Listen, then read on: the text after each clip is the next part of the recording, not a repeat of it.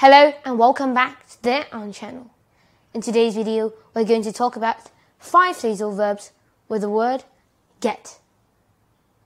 The first phrasal verb we're going to talk about is get up, and it means to stand up.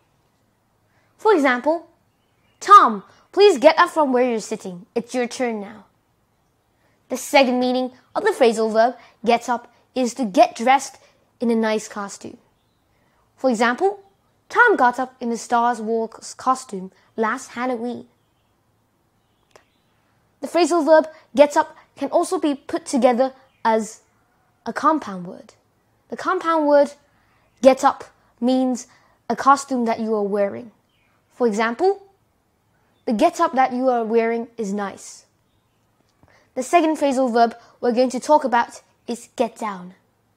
Many people might think that since get down is the opposite phrasal verb of get up, it would mean to sit down.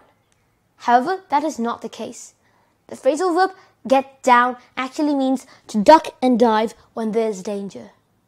For example, get down! The enemy troops are firing at us. The third phrasal verb we're talking about is get away. This phrasal verb can mean to leave a place or to get away from your home to go on a vacation. For example, I'm getting away to Alaska for 2 weeks. This phrasal verb, like the phrasal verb get up, can also be put together into a compound word, get away. The compound word get away means a vacation. For example, I plan to get away to Hawaii for 2 weeks. The fourth phrasal verb we're talking about is get off. The phrasal verb get off can mean to physically get off something. For example, you can get off transportation, such as a ship. You can get off a ship, get off a plane, or get off a car. It can also mean to get off to escape the consequences or suffer less consequences that you should have for something. For example, there's a serial killer who killed like 100 people, but he only suffered less consequences since he got off with only months of prison. The fifth phrasal verb we're talking about is get over. This phrasal verb can mean to physically get over something.